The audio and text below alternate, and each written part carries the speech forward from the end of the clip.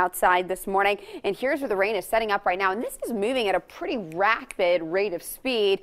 Light rainfall now from Birmingham all the way down to Montgomery along Interstate 65. So even if you're getting up right now and maybe your commute won't start for another 30 minutes or an hour, if you do have travel plans along 65, just be aware that there will be some slippery spots there on the roadways. As we move our attention, this is all because of a very quickly moving low pressure system, and that's scooping up this Gulf moisture, but primarily it's providing the heaviest rainfall and even some isolated thunders really south of our viewing area, and that's going to be east of Montgomery, moving into parts of Georgia here soon. Here's a look at the rain. Now let's track the leading edge of this as it's heading off to the north and to the east. If you live in Riverside, about a minute away from that little front line of light rain right there. Lincoln about 5 minutes and about 10 minutes until it gets to Munford. So again, we're tracking this light rain currently from Talladega back towards Vincent. As we move towards the Birmingham Metro, well, you are seeing the rain right now. And as we track this off to the north and to the east, about 3 minutes from Logan Martin Lake, about 10 minutes there from Lincoln, and about 20 minutes, 30 minutes from Aniana. But a lot of this is very light rain. The heaviest rainfall is down to our south. Sycamore down towards Goodwater, seeing that heavy rain tracking off to the east. It should be in Chamber Springs in about 7 minutes, Glades in about 7 to 10 minutes as well. But then this isn't the only rain we're seeing today. If we move our attention back to the west, there's another line of showers moving through the Mississippi Delta.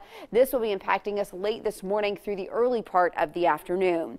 The Birmingham skies right now covered up with clouds, and we're seeing the light rain now over the Magic City. Temperatures currently sitting at 70 degrees, and it's a breezy start this morning.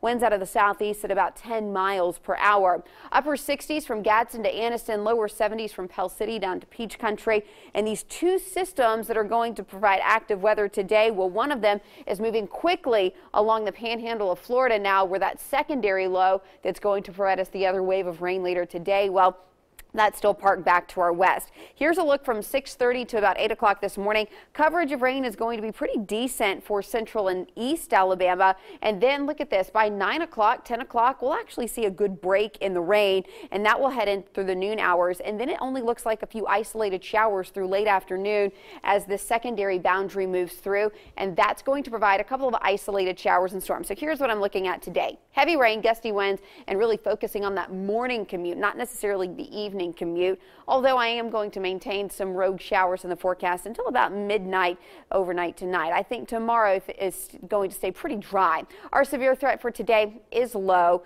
and that means that's why we're issuing the weather aware versus the alert, because I don't expect any of the storms today to really reach that severe criteria. Sunshine's back in time for the weekend, so any rain that holds off the golf game today, they'll easily be able to make that up either later today or through the weekend.